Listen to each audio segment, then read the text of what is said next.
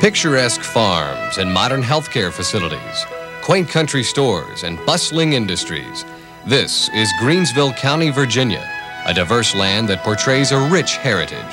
To commemorate the centennial of Emporia, Greensville's county seat, First National Bank presents A Portrait of the Past.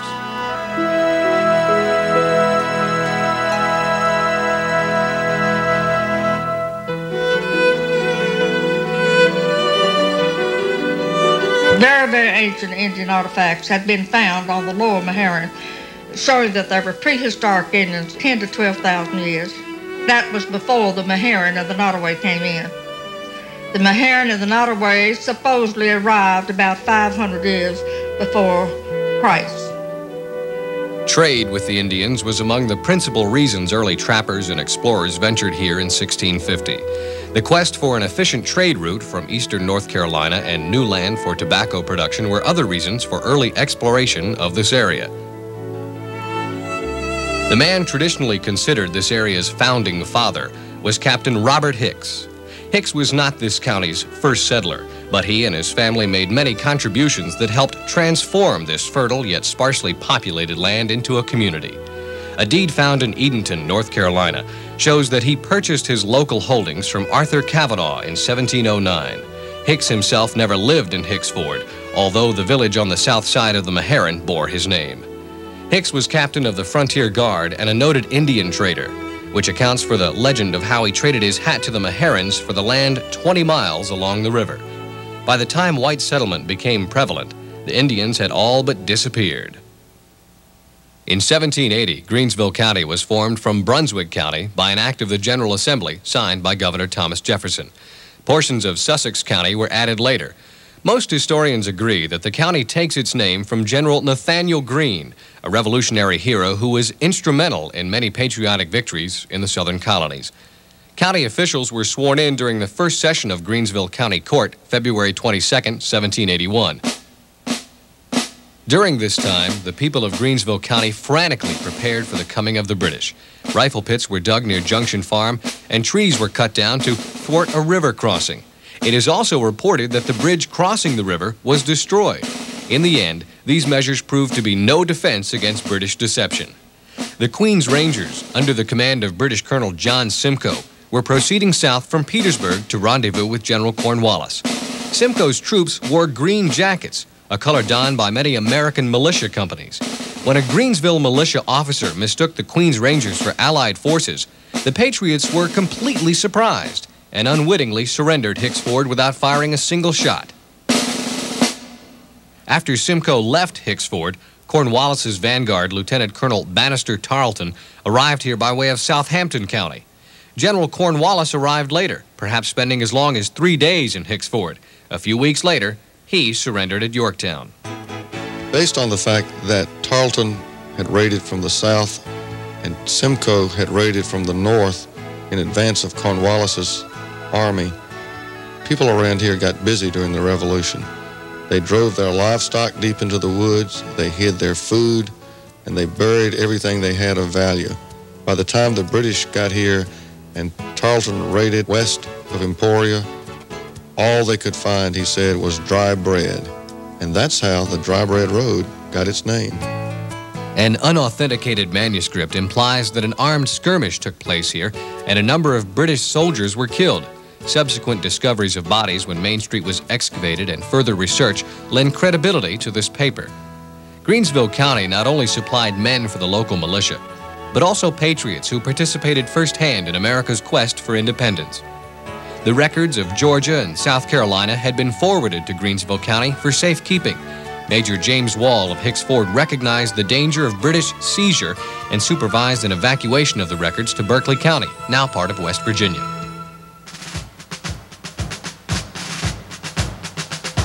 In 1791, President George Washington passed through Hicksford on his southern tour. He had breakfast here at Spring Hill. During our nation's formative years, Greensville County gave America whatever was requested of her. Early residents saw action in the wars and conflicts that shaped the destiny of our country. Considering the number of men per capita Greensville County sent to serve, ours is a truly proud tradition of patriotism. Greensville County produced several men who distinguished themselves in the affairs of the Commonwealth and the country. Henry Tazewell became a successful lawyer, judge, senator, and president of the U.S. Senate. His son, Littleton Waller Tazewell, became a senator and governor of Virginia. John Young Mason was elected to the Virginia House of Delegates in 1823.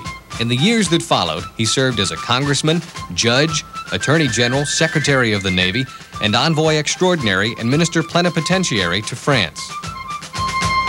The tremendous drain on the land from constant tobacco production became evident in the early 1800s, and our farm-intensive economy diversified by turning toward other sources of income, including pork production.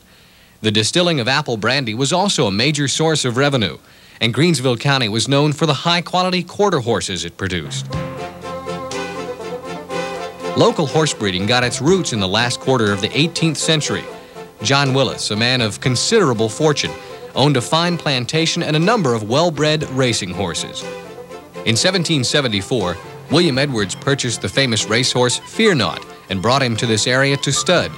The stallion lived here until his death in 1776 at the ripe old age of 21.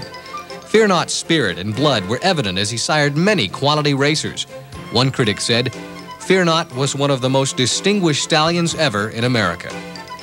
William Edwards established what later became known as Belfield Racetrack, located near Edwards' Ordinary, his elegant tavern. In 1797, Edwards' son Isaac sold the Ordinary to surveyor Belfield Stark. The tavern later became known as Butt's Tavern, and the town became Belfield. Until Butt's Tavern was destroyed by fire in the 1960s, it served as a private residence, school, and entertainment facility for many decades. A 1797 Act of the General Assembly established Belfield, with an act 2 years later establishing Hicksford on the lands of Alexander Medill and Joseph Spencer. These two communities would eventually unite to form Emporia. The first charter for a railroad in Greensville County was granted in 1830. The railway viaduct, built in 1853, was considered a major architectural achievement. While Belfield and Hicksford were modest in population, several inns and taverns prospered because Halifax Road served as a major supply line between north and south. This area did not possess the large plantations that the Deep South was known for. However, it did employ the slavery system. In 1831, Nat Turner's insurrection in Southampton County sparked panic in the hearts of many. Belfield and Hicksford served as a haven when scores fled here in fear of their lives. Women and children were heaped on the floors as there was simply not enough room to accommodate them all. General William H. Broadnax reporting from Greensville County. In numerous instances, females with their children fled in the night with but one imperfect dress and no provisions. I found every hovel at Hicks Ford literally filled with women and children. The charity of the few residents of the village would have been greatly inadequate to their support. Many of these refugees seem willing to suffer starvation itself rather than return home. This event forecast an episode in our nation's history in which Southside would play a major role. By the mid-19th century, the feeling that war between the North and South was inevitable had spread throughout the United States. The people of this area believed that the Southern states had a right to declare independence. This belief led to the spilling of a great deal of blood on our county.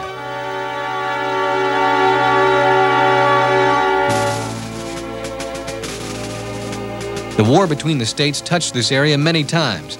At least 3 minor raids were made within Greensville County, though little is known about them. In late 1864, a formidable Union force of many thousands marched towards Hicksford from Petersburg. These forces were bent on the destruction of the Weldon Railroad, a vital link between the southern states and Lee's army at Petersburg. They were successful in destroying 16 miles of track north of the city. Village View in Hicksford served as the meeting place of the Confederate leaders, while Confederate General Wade Hampton headquartered at Midfield. In the end, hundreds of soldiers from both sides lost their lives. While Union troops were unsuccessful in taking the Belfield Bridge, they burned and looted many homes in Greensville County. 4 months later, the bloody conflict was over, as Lee surrendered to Grant at Appomattox. As important as this area was as a link in the supply line, its greatest contribution to the Confederacy was that of many brave men who had an insatiable desire to defend the causes they felt to be sacred. Among our heroes were William Henry Briggs, who would later become a distinguished educator, William Peter Weish, who captured an officer of the battleship Congress at the Battle of Hampton Roads, and General John Randolph Chambliss, Jr., whose troops contributed considerably to many Southern victories.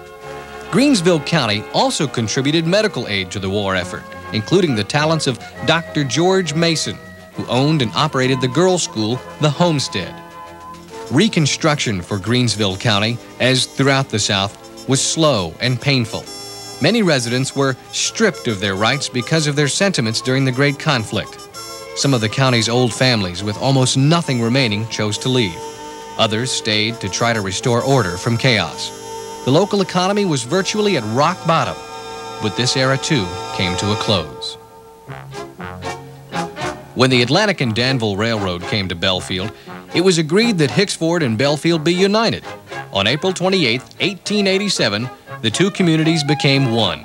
The name Emporia was suggested by Benjamin D. Tiller, a local merchant and delegate to the House of Representatives, who was a business associate of U.S. Senator Preston Plum of Emporia, Kansas.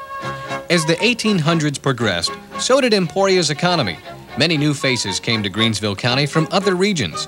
Where natives saw trees, these new citizens saw lumber and opportunity.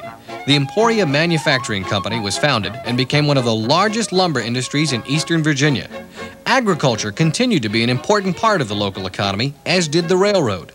Many women opened boarding houses or became milliners, and horse racing enjoyed resurging popularity.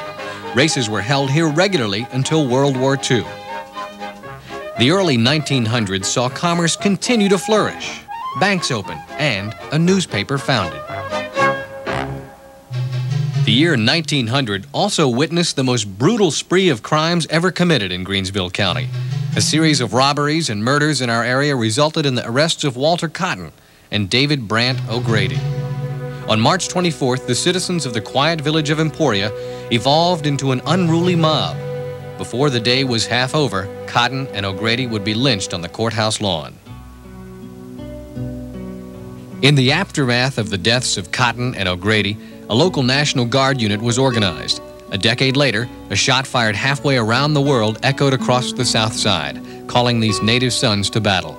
World War I had begun. Greensville natives performed admirably in this war to end all wars.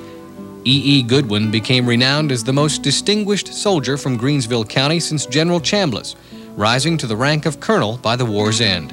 Chaplain Thomas Bulla also answered the call of duty, ministering to the soldiers and endangering himself in daring rescues of the wounded. Bulla had the tragic distinction of becoming the only chaplain of a Virginia regiment to lose his life in the war. The large stained glass window in the sanctuary of the First Presbyterian Church honors his memory. The chapel also bears his name. These were not the only Emporia natives to fight in the war. Greensville County stands proudly in contributing far beyond its quota of fighting men to defend democracy.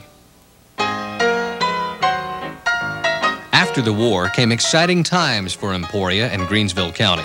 Airplanes made their first appearance over our city, while on the ground, commerce began to get back on track. New financial institutions were founded, new businesses began, and everyone enjoyed post-war prosperity during the Roaring '20s. Roads were paved and autos became commonplace. It was during this period that Emporia started to become recognizable as the city it is today. Then came the stock market crash in 1929. During the Great Depression, this area didn't suffer as greatly as some others. We had a strong timber and agriculture community. For the most part, people grew what they ate, and life was reasonably normal. That's not to say money wasn't tight. A lot of people labored long and hard for practically no wages, but we had a close-knit community, and people knew they could depend on each other. Although efforts were made to soften the economic pressures of the Depression, in the end it was the deeds of a madman that caused our factories to begin churning out goods again. These were not products for consumers, but for war. World War II again drew on the rich military tradition of Greensville County.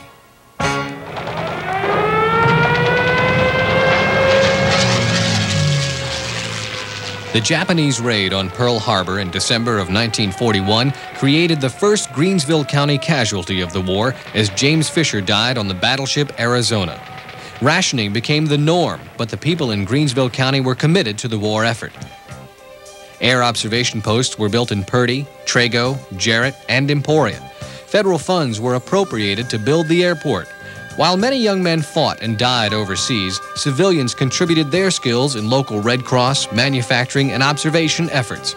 Thomas Cato Tiller, a young ensign from Greensville County, gathered intelligence about the coast of Leyte. The morning of September 12, 1944, pilots of Halsey's fleet were bombing an airfield on the island of Cebu in the Philippines. I found myself caught in a dogfight with 6 Japanese Zeros. I shot one down, but got hit in the process. I had to make an emergency landing in the water. I inflated my life raft and waited for some type of rescue. I was taken to a small island by some natives in outrigger canoes. A young man who spoke some English took me to the native village. I learned that the islanders had no love for the Japanese. When World War II ended, Emporia looked with pride at the achievements of its many heroes, yet recalled with sorrow the lives of 33 local men that were lost. In the 40s, the first Peanut Festival was held in Emporia, saluting the agricultural significance of the peanut in Virginia. It attracted hundreds who came to appreciate the beauty and productivity of our county. Late in the 40s, the Washington Senators located a professional baseball team in Emporia. This was not the first professional team in Greensville County, but the Little Gnats captured not only the hearts of Emporians, but the Virginia League pennant in 1949. Greensville County native Howard Fox, now president of the Minnesota Twins, remembers that team. We had an outstanding year. We had a playing manager named Smut Adderholt, and as I remember, in that year, he had a fantastic record of hitting over 400 and stealing 77 bases. He hit about 35 home runs and drove in about 140 runs, which was outstanding. We had a left-handed pitcher named Doc Stater, who was a full-blooded Indian that was destined to be a great major league ball player, and I think he won 20 games for us, and after he left our ball club, he went to Chattanooga, and he hurt his arm, and he never recovered from that. The 50s were a time for growth and change in Emporia. Weldon Mills was completed, bringing employment to hundreds. A new high school building was dedicated, and a local radio station was founded. Greensville County became the focus of national attention as local residents pooled their resources in an attempt to invent a wingless airplane. It was built at Klugel & Sons Tin Shop. Thousands of spectators, including representatives of the national press, jammed Emporia Airport Friday, June 10, 1955. To the crowd's dismay, however, this rocket airship was an idea that, quite literally, never got off the ground. In 1965, Georgia Pacific Corporation founded its Emporia plant. This plywood manufacturer gave continuous employment to hundreds of local residents. In addition to the expansion of our local industry, even a touch of Hollywood came to Emporia. June Harding, a graduate of Greensville County High School, starred in the film The Trouble with Angels. She visited Emporia for the local premiere at Pitt's Theater. The recession of the early 80s hit this area with a fury. Many businesses were forced to cut back or close down completely.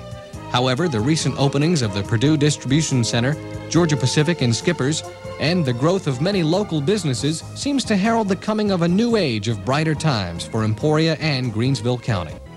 This city and county's contributions to religion, medicine, military, education, and commerce are far too numerous to detail. Ours is a county rich in legend, rich in tradition, and rich in heritage. From the legends of Captain Hicks to the contributions of educator Edward Wyatt, we all have a great tradition to build on and a great deal to look forward to in our future.